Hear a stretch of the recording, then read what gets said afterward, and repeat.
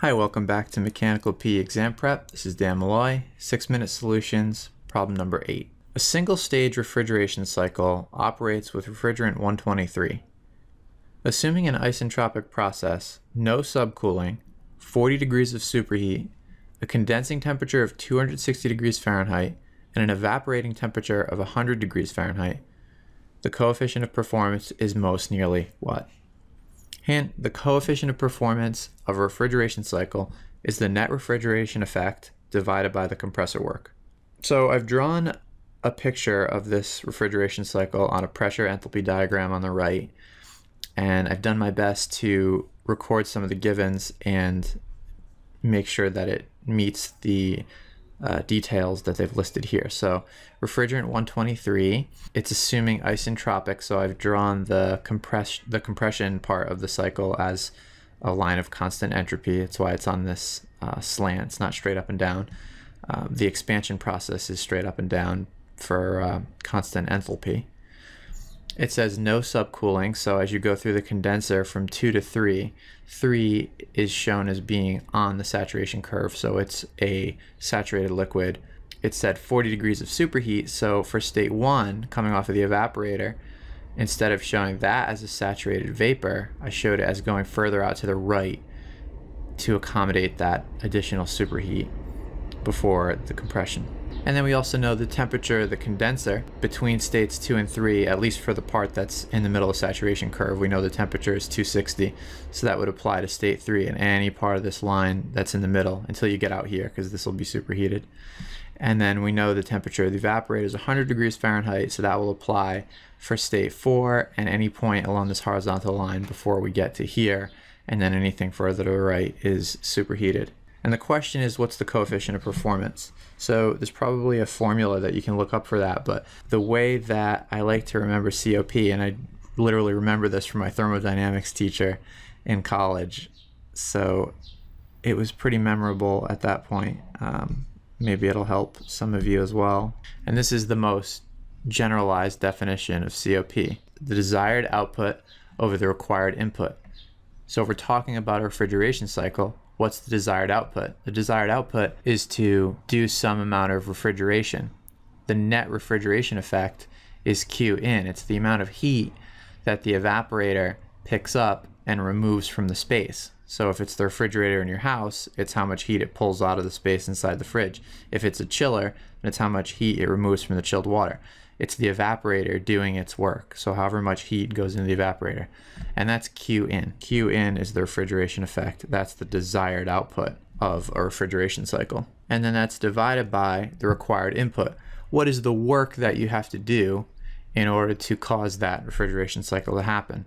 Well, you have to run the compressor. You also have to reject heat, and that's Q out. That's not energy that you have to put in. The condenser part is going to happen just by virtue of exchanging the refrigerant through some heat exchanger and putting heat into another medium.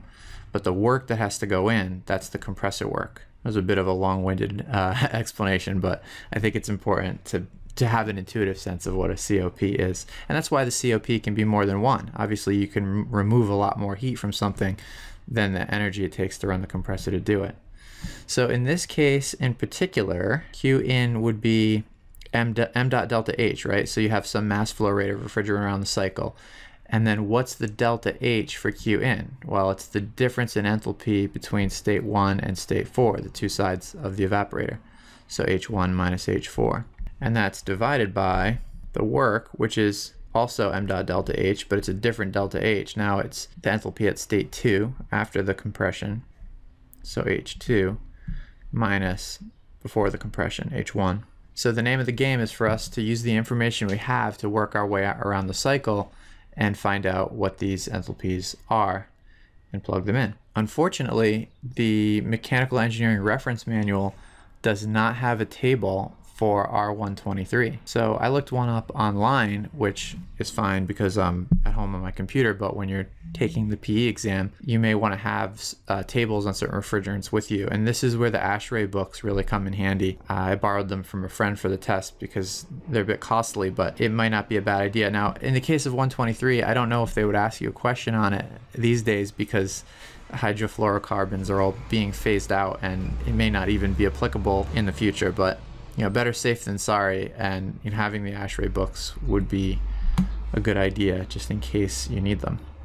So, and also I think it's worth mentioning, this was in the 6-minute solutions.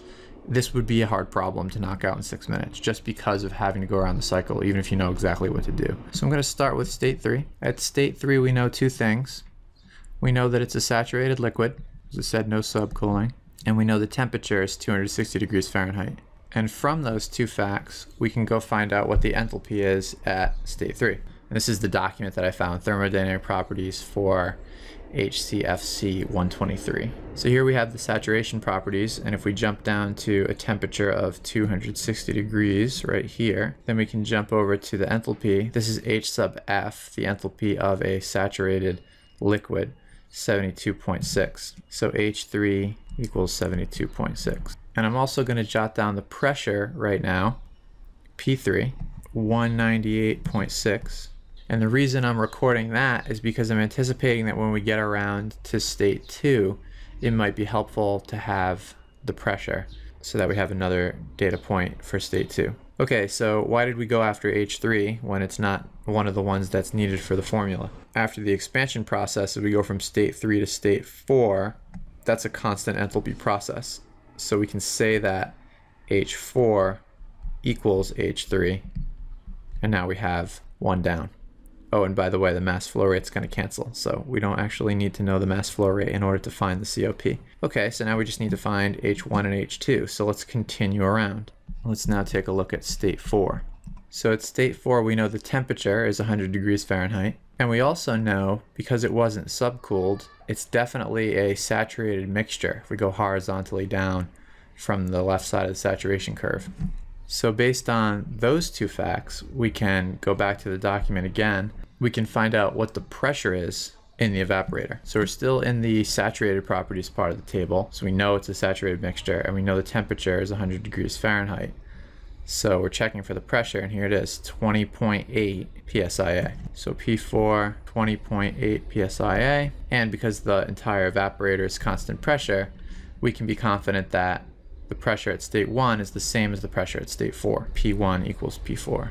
Okay, so let's continue around to state 1. So at state 1, we now know the pressure, and I'm going to round it off so that we can use this table. I'm going to call it 21 psia. And we know the temperature because they told us there were 40 degrees of superheat.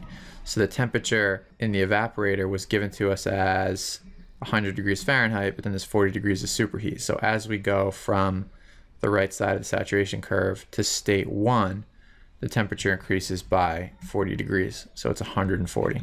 And again, if we know any two facts about a given point, that's enough to find out anything else we'd want to know. So now we're in the superheated range. We're going to use a different page in the chart, and I'm going to find the section that has a pressure of 21 psia. That's right here. And the temperature is 140. That's right here. And we're interested in the enthalpy. So that's 108.4. H1 is 108.4. Let's also jot down the entropy from the same section that's right here, 0.2006. I'm just going to call it 0.2. So now we know H1, so that gives us two more things, and now all we need is H2. So why are we recording the entropy?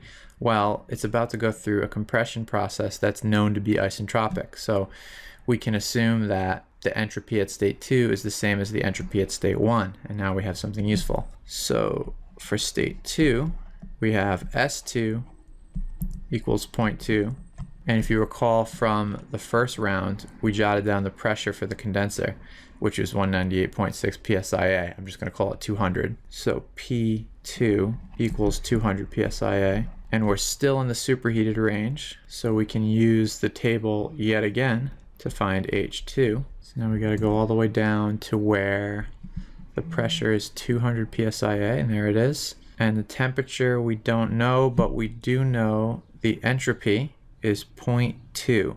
So that would be halfway between these, a little closer to the lower one. So let's call it 125 for the enthalpy. And that is the last piece of information we need.